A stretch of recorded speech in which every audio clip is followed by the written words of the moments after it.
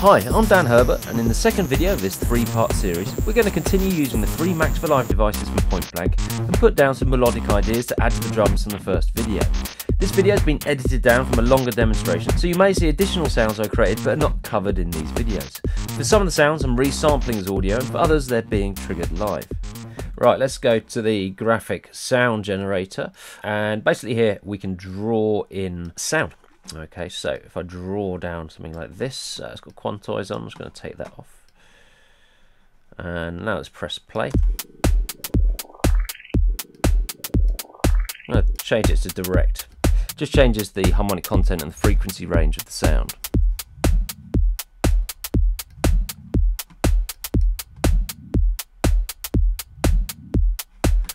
That's actually quite nice. I'm going to speed it up a bit. It's sounding a bit sluggish. Fine, let's record that in. So what I want to come up with is a number of layers. Let's clear that. And as we're working in the session view, we can just create a whole load of loops. Yeah, not really kind of feeling that type of sound at the moment. Let's just try oval and quantizing to eighth notes.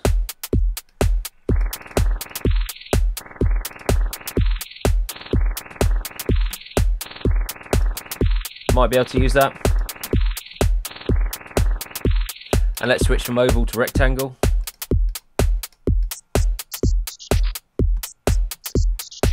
Quite like that. Much more percussive now.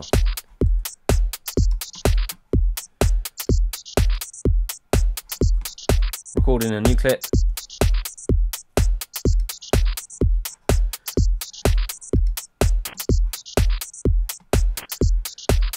So we could use these as lots of layers, so potentially what I could do here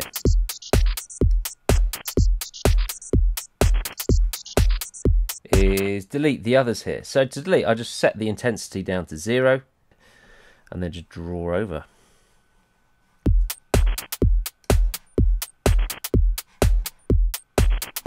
So we're just creating a whole load of variations, we don't have to use them all.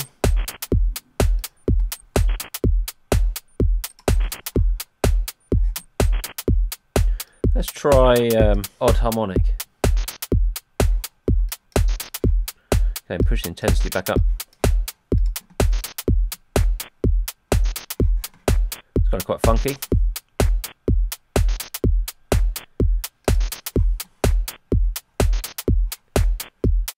Okay, just creating variations here.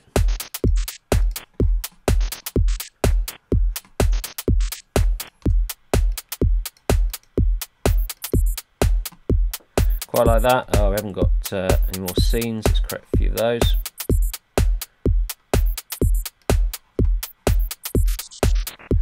Ending up with far too many, but this gives us some different options later on. So I'm just putting down ideas here. Sometimes these work and sometimes they won't, but the key is not to get too worried at this stage.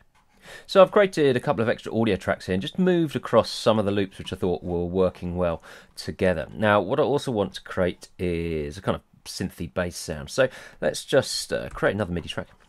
And for this, I'm not actually going to use the modular synth. I'm going to use the synth we created for the Max for Live tutorials, explaining kind of basic programming. Okay, called the PB synth. Let's just turn this up. So it's a real simple sawtooth synth with a filter. And what I'm also going to use is I'm going to use the big riff generators. So this is going to make up a riff.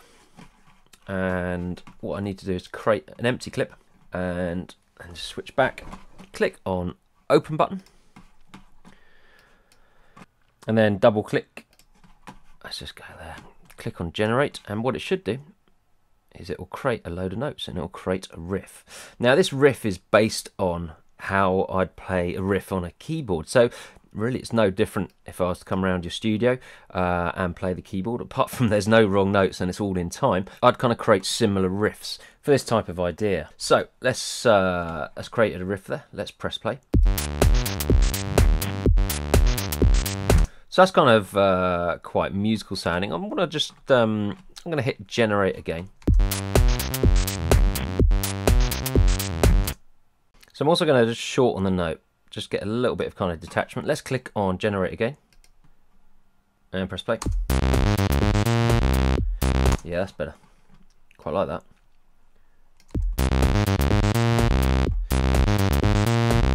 So again, with anything like this, you don't have to use the whole riff. You could just find, you might just like the start of it. Let's just select over those, hit 0.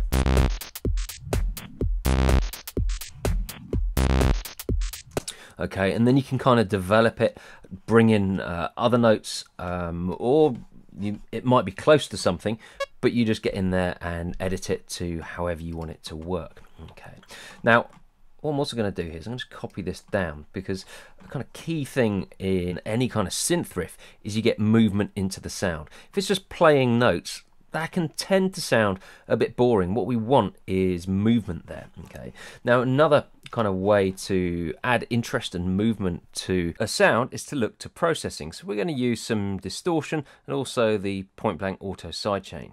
Let's just close that down for now. Let's drop in point blank stereo distortion.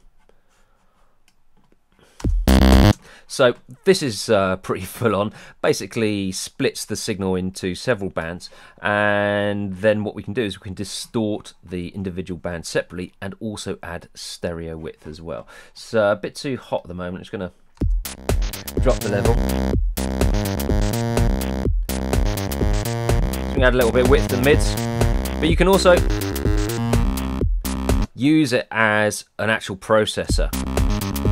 So add some width to the top frequency band. A little bit of crush as well, just to add a little bit of extra noise. Turn it off. The other thing I want to do to this as well, let's just stick on point blank auto sidechain. Straight away giving that kind of classic pump. This is the auto sidechain is just purely pumping that on 4 to the floor.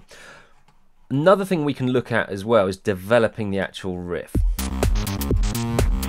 So let's see. Let's start playing around with length of notes.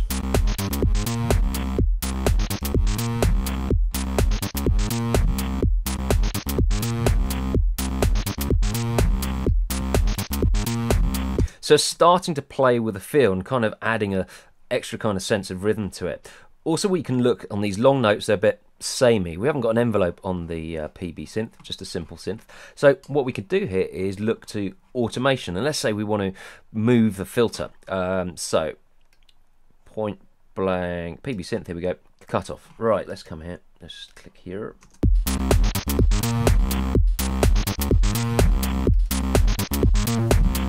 Cool, that's nice. Okay, so again, it's about getting interest in the sound, so it doesn't just sound like a synth, it's starting to sound like something different, and that's potentially where you can start to get some individuality into your tracks.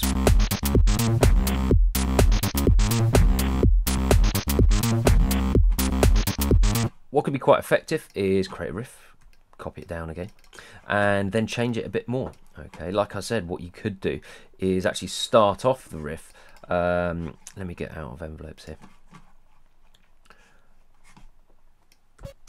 Oh, wrong shortcut.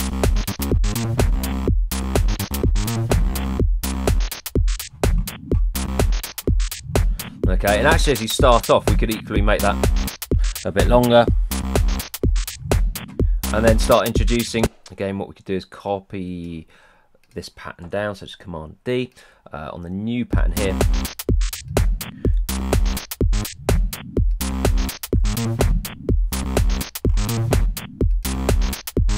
Now, already what I'm hearing here is actually this needs a little bit of delay, just to add a little bit of interest to it. Okay, and again, delays really, really powerful effect.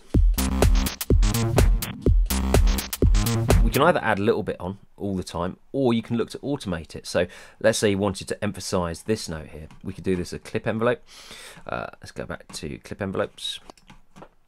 Mixer. Delay. It's already on. Good. And something like this.